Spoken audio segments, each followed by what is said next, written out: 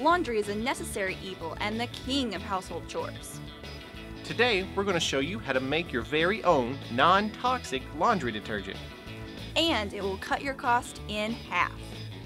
What you'll need is a half a cup of baking soda, 1 cup of washing soda, 1/4 cup of coarse sea salt, and 1 bar of laundry soap. First, you will want to grate the bar of soap. Here, we're using a cheese grater by hand. Then mix in all the other ingredients to get any clumps out.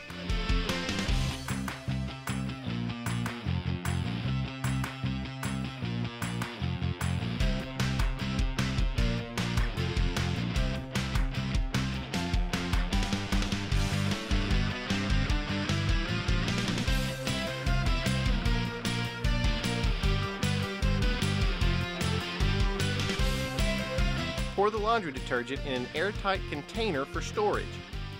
For regular size loads, use 1 tablespoon, but for an extra dirty wash, use 2 tablespoons. Using these measurements will make enough to wash 30 to 40 loads.